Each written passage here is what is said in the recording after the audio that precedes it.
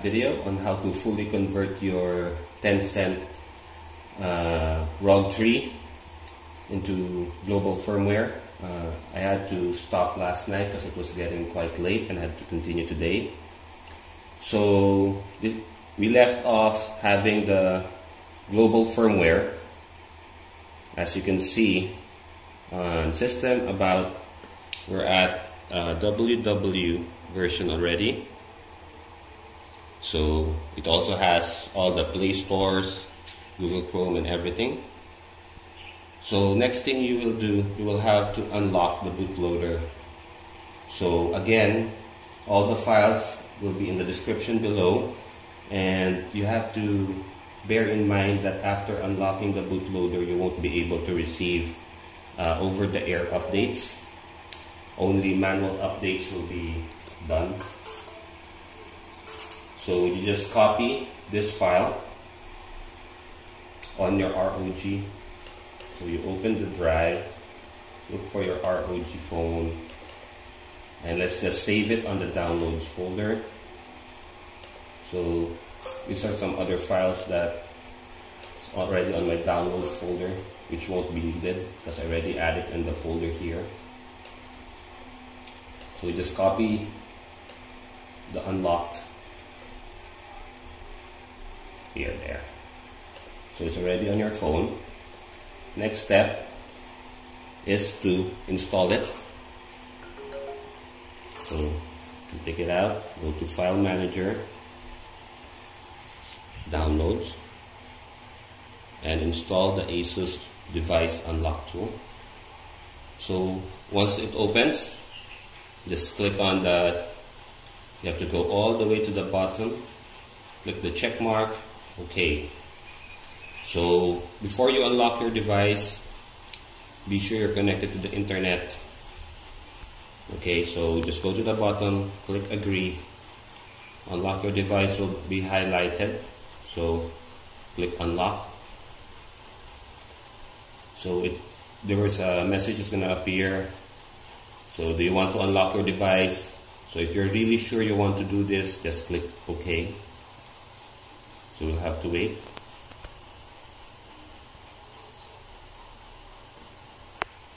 So after doing this, your phone will restart and your device will be unlocked. So again, just follow my step by step to avoid any errors. And after doing this, you won't be able to receive over-the-air updates, but you can still do manual updates through the ASUS website. You'll be having this screen, meaning that your device has been unlocked. So just wait for it.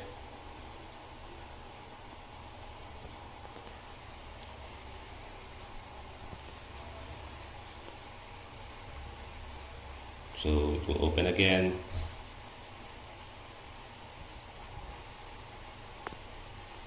Now after this, there will be some steps you'll have to do for you to be able to change to the global firmware. So there, now it's starting.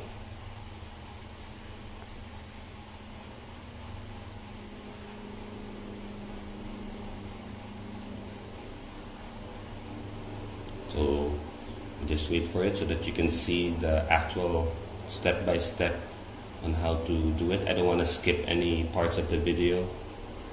So you'll be greeted by a welcome screen again. So let's just confirm. Next, let's skip everything first. You don't need to set up everything because it will still be erased after this.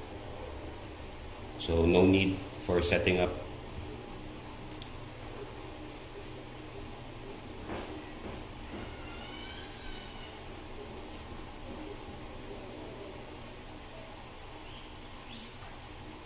Okay, so just skip anyway, skip, next, skip, and then confirm, done. Okay, close. So now that our phone has been reset, as you can see, this is now an unlocked bootloader of the ROG 3. So our next step is to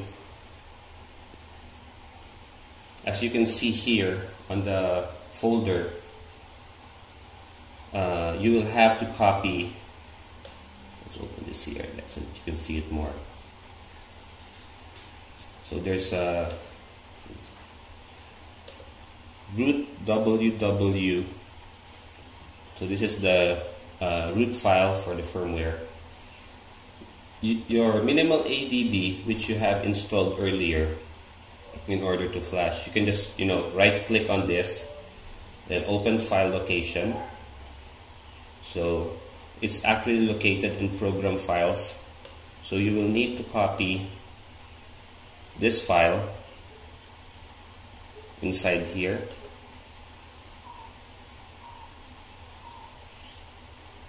Just click continue. So there, the root file's in there. So you just copy the file name, then open your minimal ADB.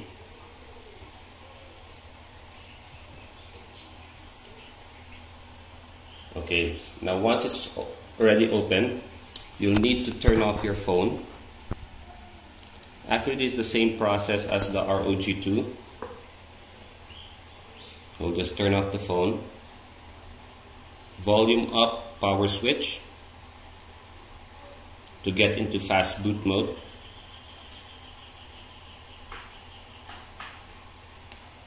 So once you're in fast boot mode, connect again the USB at the side port.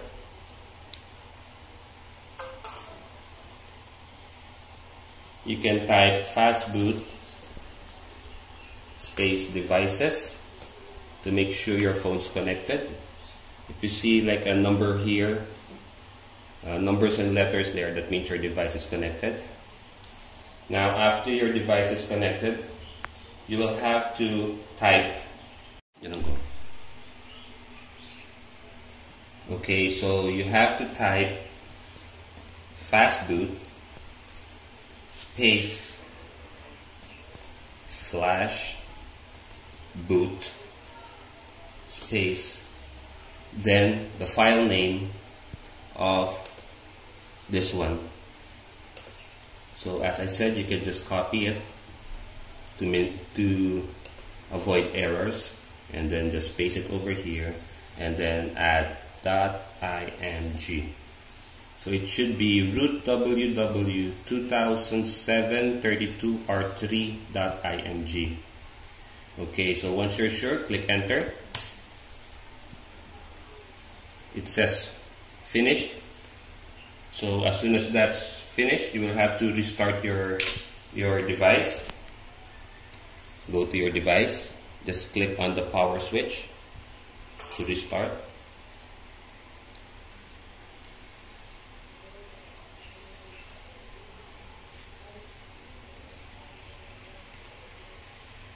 So we'll have to wait for it again.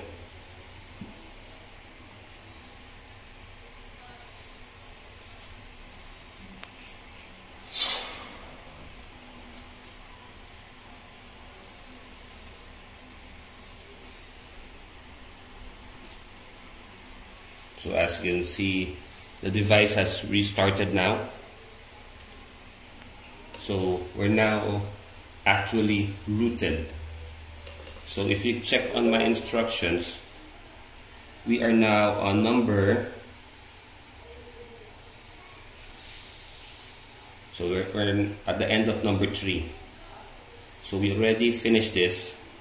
So it says here, after completing the step on your computer without seeing the app manager APK, install it yourself. So as you can see, we don't see the magic, so we'll have to install it ourselves.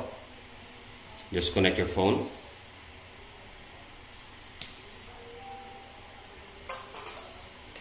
And then you'll see it here, the MT manager. Click yes. You'll see the MT manager. So just Control C.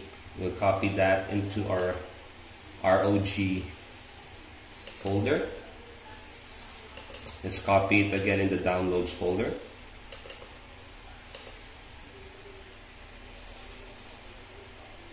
open file manager. Let's skip everything, allow. So it's over here, let's click on that. Settings, allow to install.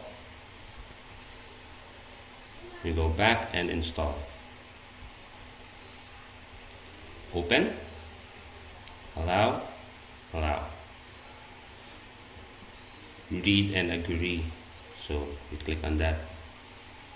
Okay, so this is the root explorer of our phone. So aside from that, we'll also need to install Magix.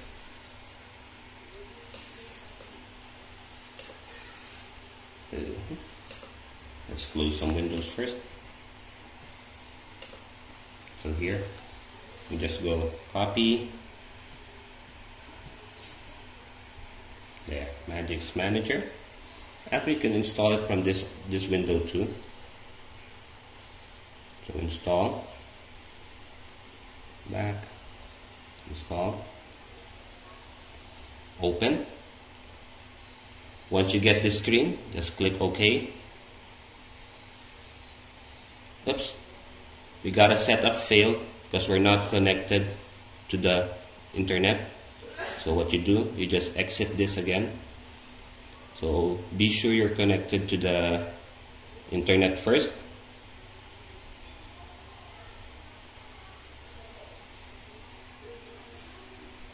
I'll disconnect it.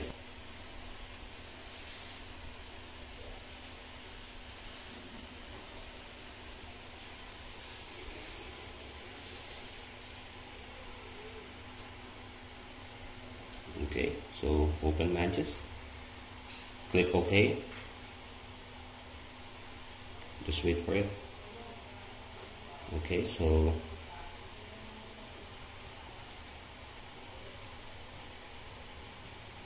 you can either use the empty manager, then click Grant. This will give you your super user permission, or if you're not used to this, you can install, I also included Root Explorer, which was the old one. So I copy it, I just copy it to your downloads folder, open file manager, and same process, install Root Explorer. So if you're not used to that, you can use Root Explorer. Actually, Root Explorer is a lot easier than using the other one. So once you click open, it will say grant again, just grant it, allow, okay, go to root folder. Okay, so from here, this is how we're going to change. You're already, let's say, inside the main directory. So from here, we are going to change to a www fingerprint. So from here, we go all the way to the bottom, click on vendor. Then from vendor, we go to the factory. Then we go to country. Here, country. Click on that. Then just click on text editor. As you can see, the fingerprint is still on CN. So just change it to WW. I use capital letters, then click on save, then back. Once you go back, just be sure to open country again, then text editor to make sure it has saved properly. So once it's at WW, see, once it's at WW, just click back, exit. There. So technically you are now on a WW firmware. So if you want to keep your device rooted, because some of you wants to have a rooted phone, you can keep it at this state. You can still do updates, do manual updates. You can also download the rooted files. But if you want to lock the bootloader, you'll have to exit this again. So we'll have to power off. the device. Then we'll do the same process of what we did earlier.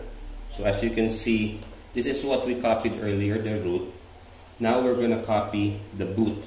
So the boot stock, this is the original version. So be sure you're on fast boot mode. So long press power and volume up.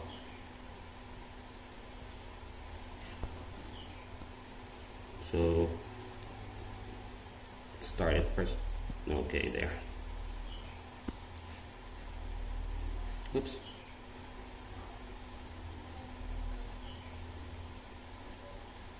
Okay, let's just wait for it.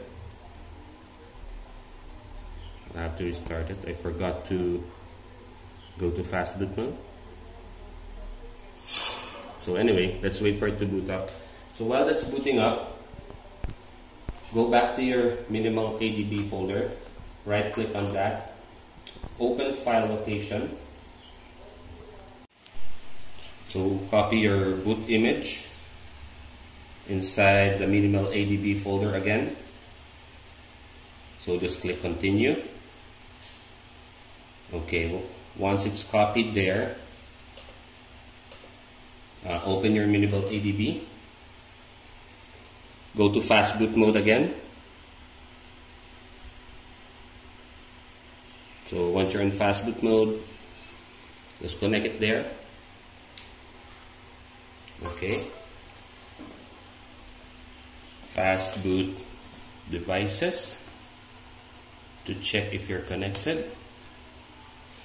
Okay, so once you're connected, just type fastboot space flash space boot space the file name. So to avoid errors, again, it would be best if you could just copy the file name and paste it over here, .img. Always add the .img, then click enter. This is how to return to the normal state. Okay, so in the old version, if you type this fastboot OEM ASUS-ESC lock, it's supposed to lock your bootloader. But as you can see here, it always says failed. It always says failed because on the ROG 3, there's a new way to lock your device. You have to type fastboot space OEM space ASUS then /lock. Click enter. So lock device successfully. So as you can see, the device has locked successfully. So after that, we're gonna restart our phone. So just go to start, click enter, wait for it. There will be an error in this phone. So once you get the error, all you have to do is wipe your data.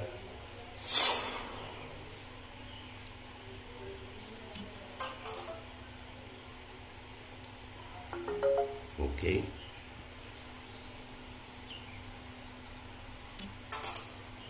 There. So as you can see, no errors were detected. But if ever you get an error, just go to your fastboot and wipe data if you get an error. But for my case, I didn't get the error, which means it's perfect already. Now, to check if you have been fully converted, go to your Play Store, sign in. Wait a moment, I'll just sign in my... So to check if you have fully converted, go to your Play Store, log in, and download DRM info. When you open that, check your build fingerprint. If it says WW, that means you're fully converted. Okay? Also, you'll still be getting this pop-up. The install firmware does not match device origin, so you won't be able to clear that notification. Just download notification blocker and cleaner. So open that. So if you see that, just click clean now, then grant access. So it says here end cleaner, allow. Then from there, ongoing notifications. As you can see, this is the warning. So you can just click on hide. Notification has been hidden. So as you can see, this one, you can just turn off the notification for that. See? So you can now finish your setup or remind me later. No more notifications. So that's it. Hope you liked the video. Hope I was able to help you again on how to convert to fully global firmware on your ROG 3. And thank you for subscribing. Hope you can share this video. Thank you so much to all my subscribers. And until next time, bye.